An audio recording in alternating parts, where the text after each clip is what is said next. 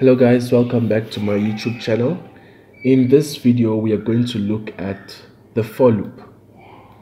So with the for loop, let me just get it out here. We have the starting point, we have the stopping point, and we have the movement interval. So in this case we have our I, that is our identifier or variable name, and we want the loop to start from 0. So that is basically the starting point. And then if I put the 5 here just like it is above there, I want this program to stop when I is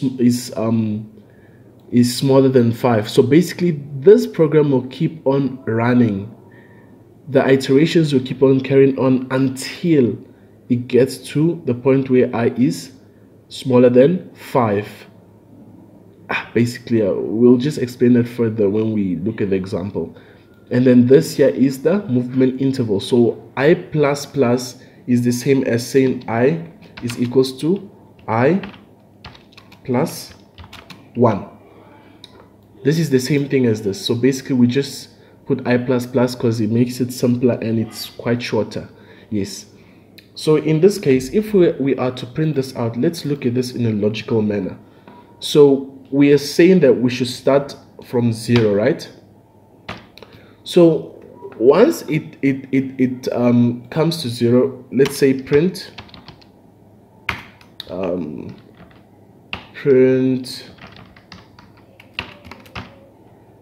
print I. So let's try and note down what we can expect to see from this code. I like making my things look like this. It looks a bit better. So yeah. So basically the for loop will start. It will look at int. It will start at 0. It will print 0, right? It will print 0 down. And then it will check if 0 is smaller than 5. It's true. So it will carry on I plus plus. Now our next value is 0 plus 1 is 1. It will check if 1 is smaller than 5, and yes, 1 is smaller than 5. It will print that out, and then it increases the value. And then the new value now is 1 plus 1 is, remember the increment is by 1, 2. Is 2 smaller than 5? No. I mean, yes, 2 is still smaller than 5. So then it will go to the next one and increase it, which is 3. Is 3 smaller than 5? Yes. And then we check 4. Is 4 smaller than 5? Yes. And then we'll check 5. Is 5 smaller than 5? No.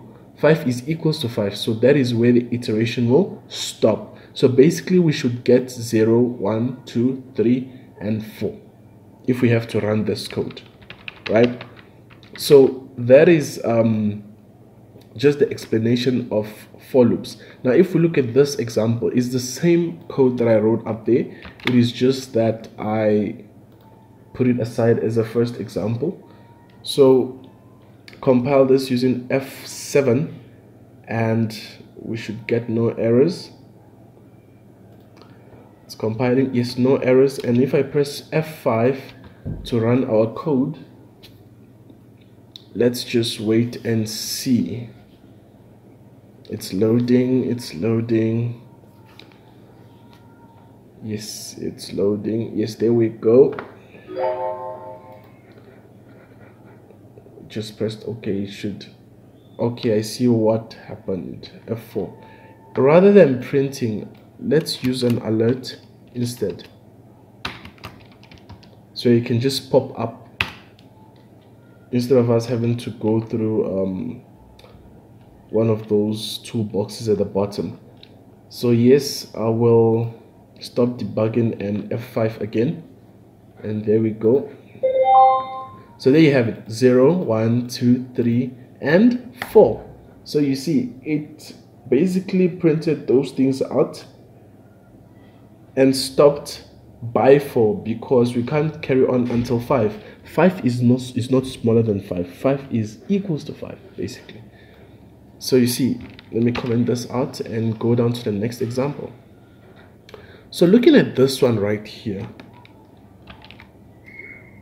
So we are saying I should start by 0, and basically I should be greater than minus 5, and I minus minus. Now basically I minus minus is the same as saying I is equals to I minus 1.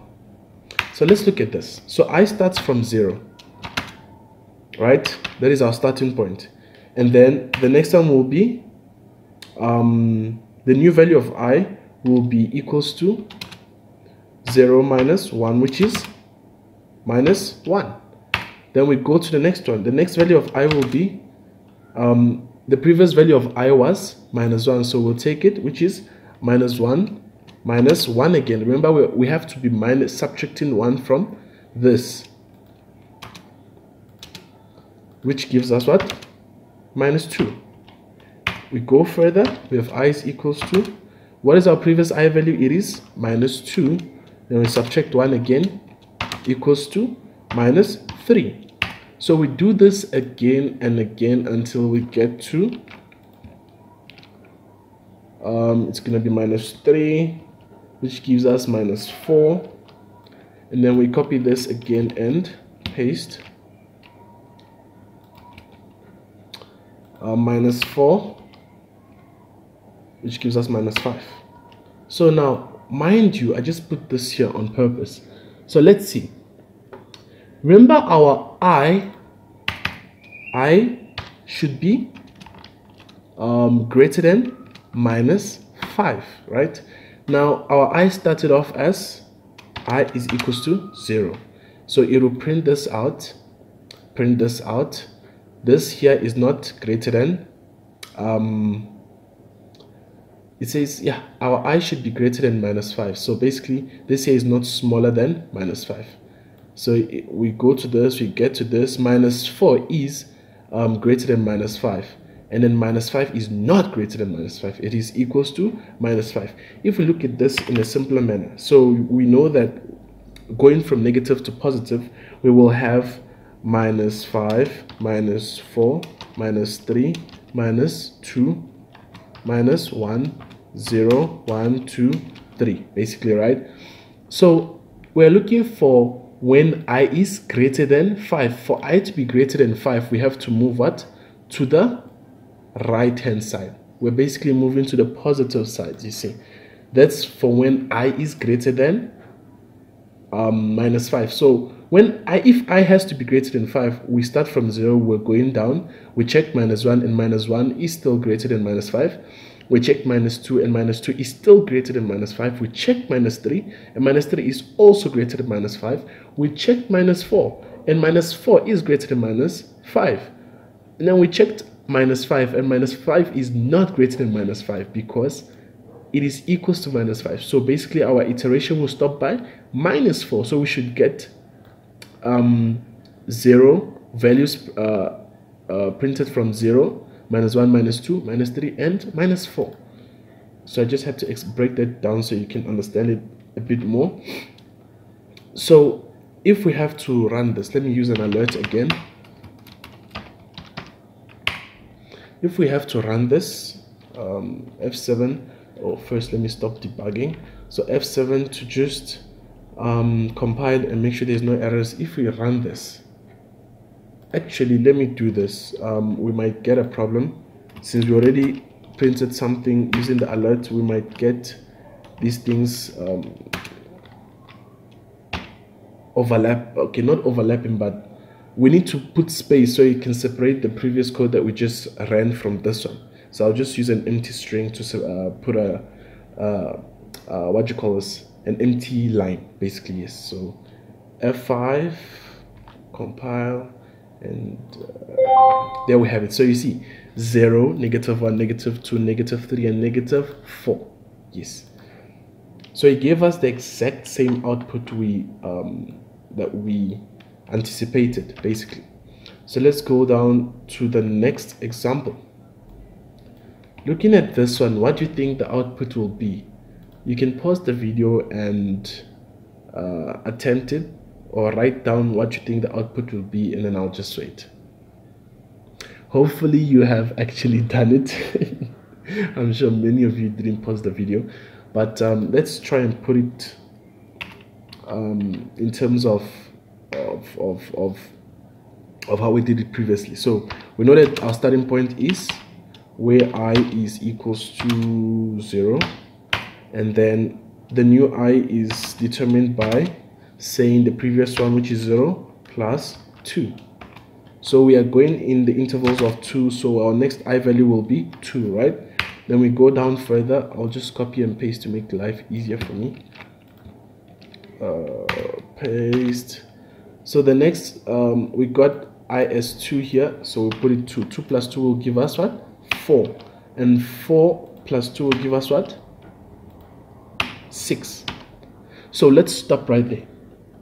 In this case, they said I should be smaller than 6. So we're looking for values smaller than 6. We started off by 0.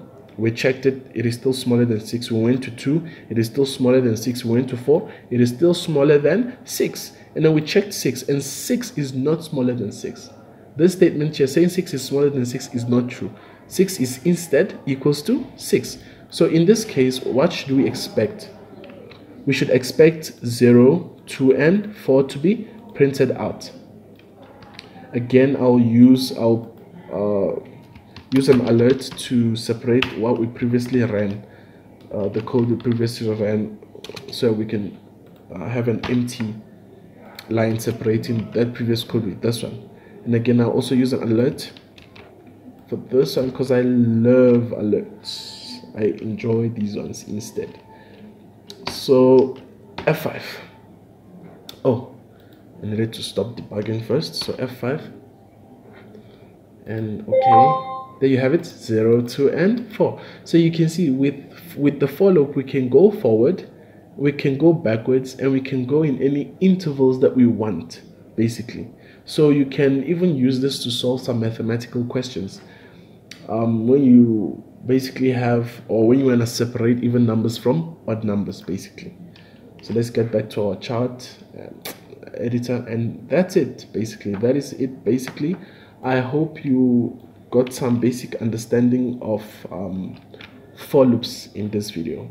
Thank you very much, guys, and please do subscribe to my YouTube channel, like and share this video.